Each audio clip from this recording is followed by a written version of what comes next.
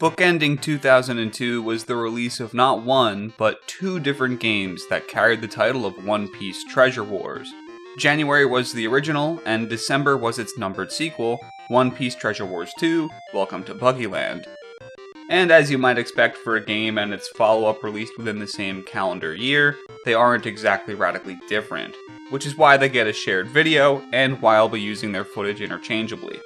Because a few UI tweaks and some extra characters aside, they are both One Piece themed party games about finding secret treasure on the board, which might be the first time the franchise has adapted in that way, but certainly not the last. Mario Party is the easiest surface level comparison to make, and it's not super off the mark. Each of the four partygoers takes a turn rolling the dice to determine how many spaces they can move, and varying space types on the board will drive different outcomes. But instead of minigames being our divergence from the board and source of player agency, we get both of these things from a simple turn-based fighting system that activates when you're near an enemy on the board. Because this is a treasure war, not a treasure party, and all characters are equally equipped to commit violence on their peers in very motivated competition. Landing on a space on or adjacent to another character will prompt you with the opportunity to fight, with a pre-fight dice roll adding extra weight to your punches, and some simple rock, paper, scissors battle options behind the ebb and flow of the brawl. You can even instigate fights from a longer range with the right resources, and success will knock off some of your opponent's health. HP is not a stat I'm used to having in games like this, but it is central to both titles. Not only because it's the meter that separates you from a respawn penalty in Treasure Wars' version of go to jail, but also because it's a currency to be spent. Extra dice rolls, traversal abilities, and special attacks all drain from your health bar. Certain spaces can earn you or lose you some of that health, or they might manipulate some other marginal stat. You might walk into a restaurant that'll offer you some rejuvenating food, or you might find yourself on the explosive end of a buggy ball. Add that to a robust amount of consumable items, and you have a board game with deliberate choice and random chaos in equal quantities. But do you have a board game that can keep you from being bored?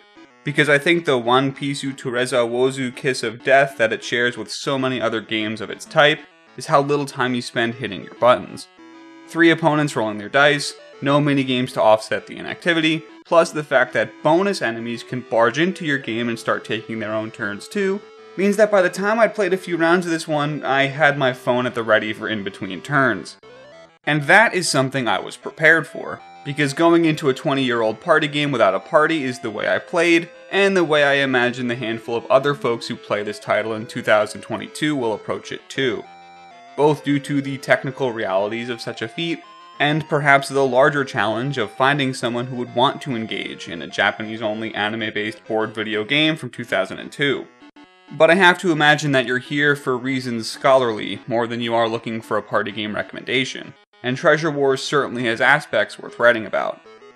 This is where the colored era pixel art for One Piece really starts hitting its stride, with cartoony characters moving around our board, with more manga-accurate work visible in reaction images and battles. It is a consistently quality presentation that makes great use of the brand, and these close-ups from the battle sequence are way more cinematic than they have any right to be.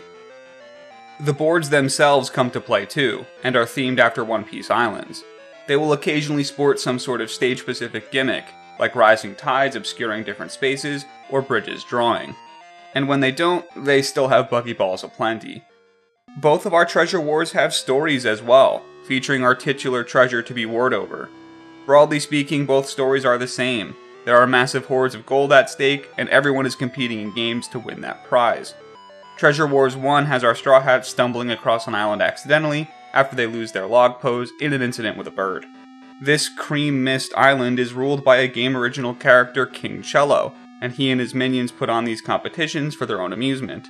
Treasure Wars 2 has Buggy welcoming the Straw Hats to Buggyland with an invitation to participate in his games. Welcome to Buggyland's story and tone is just a few notches funnier, and probably better aligned to the gameplay too. Plus you get to spend the entire game engaging with the One Piece cast, and not the less interesting OCs in Game 1.